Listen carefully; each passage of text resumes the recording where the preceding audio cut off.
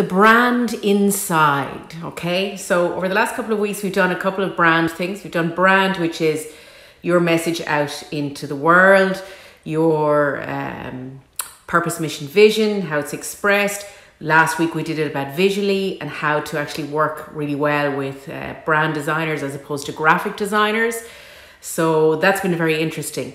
And the thing that I want to talk about today is the brand inside. Now this is really important because this becomes, you see, each of these stages become tipping points or levers for growth. I'm always really interested in what the lever for growth is at any point.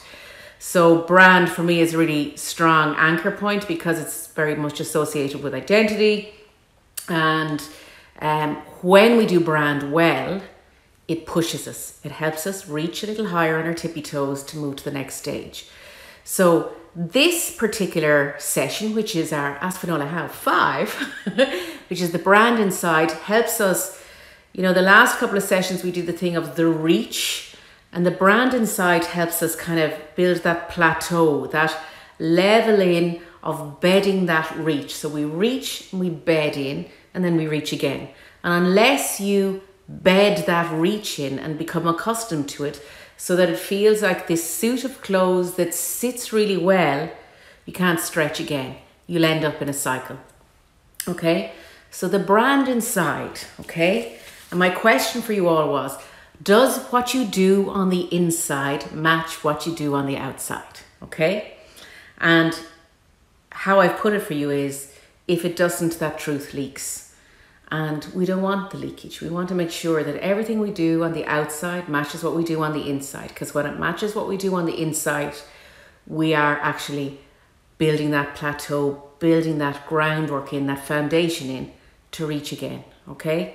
So the inside, so what I wanted to do is help you create that internal brand. And I like to think of this as kind of internally in you as the entrepreneur, but also internally in your organization.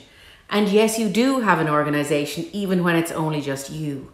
But your organization is your self-organization first, and it has to start there. And why I'm pointing here to myself all the time, it's because that internal organization is about the values that you have for your business, okay? So when we think about purpose, mission, vision, and that's great, and that's reaching, and that's stretching and pushing, we have to ground it with what are the values we will live by and do business by? How are we going to do business? What do we stand for? And when we have that in place, that is the action that will help you build that foundation for growth. And I do this as a very simple but quite deep exercise to get you to really uncover these values that you are going to do business by and live by at each stage of the growth in your business, okay? So my question for you is this. When you're thinking about the brand inside, what do you stand for? What are the values that will take you the rest of the way, that match your purpose? And that, because I always believe that your purpose is always something that's about to help another person, to help the world in a better way. So it always is a very lofty goal. It's a very wanting to help the world goal. So in order to have this positive impact on the world and on your community, you also must have this positive impact inside the business.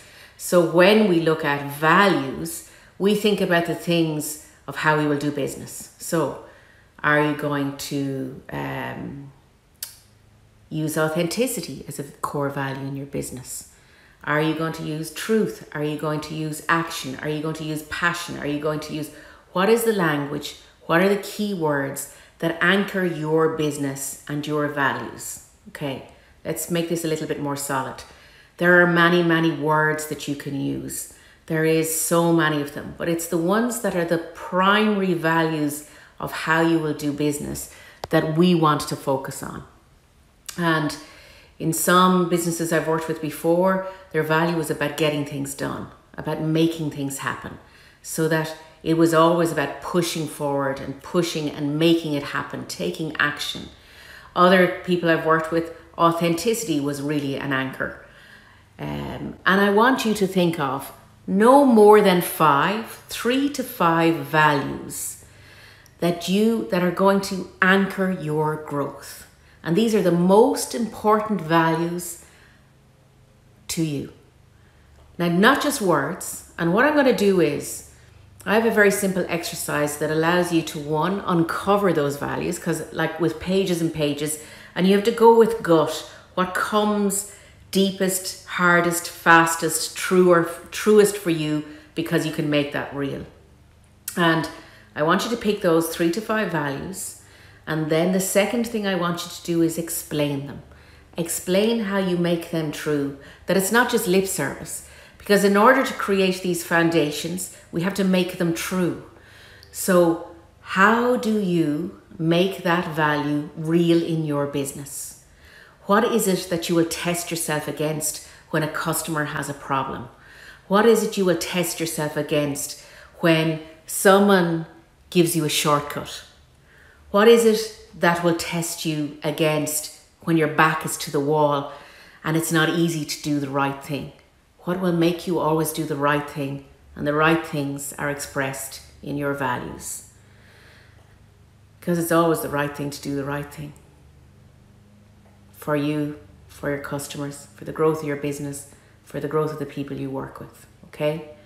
So, pick the 4 or 5 values that will make a difference and anchor your growth in your business. And the second thing I will ask you to do is explain them, make them real. And one last thing, out of the 5, which will you use as an anchor word for your year ahead? Now, I find that this is a very powerful exercise to do, because in every year of our business, we stretch a little bit differently. And when we stretch a little bit differently, it's really nice to anchor that against, I'm going to follow my joy this year. I'm going to be courageous this year. I'm going to accept my own power this year.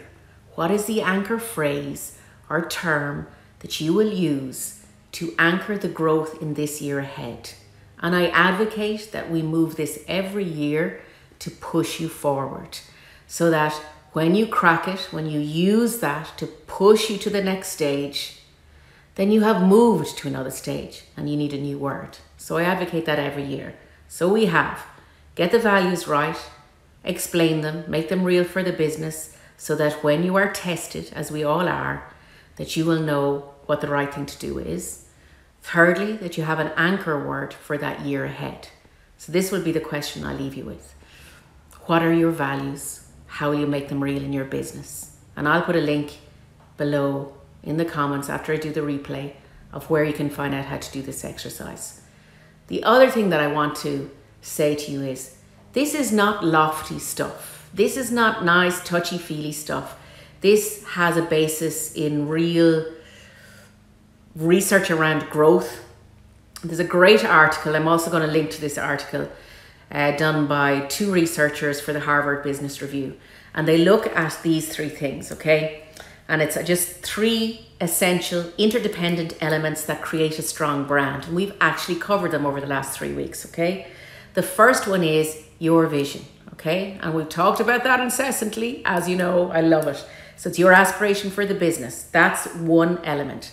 The second element is culture, which is your business's values, your behaviors, your attitudes of how you work with, first as an entrepreneur when you outsource, first as yourself, then as you start to outsource, and then lastly, as you actually build your team around you. You need those values. So that's the second interdependent element. And the last one is image, which we spoke about last week. These 3 elements are critical for successful brand. Vision, image, culture. They are interdependent. They test each other. When there's a gap in one of them, brand doesn't work. We know this from the research. So this is what you look for. You look for these gaps. You look for the gap between vision and culture, which is what your aspiration is, your purpose is, and does that match the culture that you've created to make it true? We look for that gap. The second gap that we look for to make sure our brand is strong is the image and the culture gap, which is how you look on the outside and how you treat the people you work with on the inside. And the people you work with can be someone you outsource, it can be employees, team members, how you treat your shareholders, etc. And the last gap that you look for is the image and the vision gap. So if the visual brand doesn't match the vision brand, then that's a gap to look for. So when we have these three interdependent elements in place, and we can test all the time, and I do advocate that you test that this works every 6 months in the business. When you have this in place, your business will grow. And that's all I have for you today in our 5th session of the Ask Finola How series. I hope you enjoyed, and watch for the replay because I'm going to put a link in it that will help you use these techniques and download brand values, etc., so that you can actively use them in the growth of your business. I hope you enjoyed. Have a great day.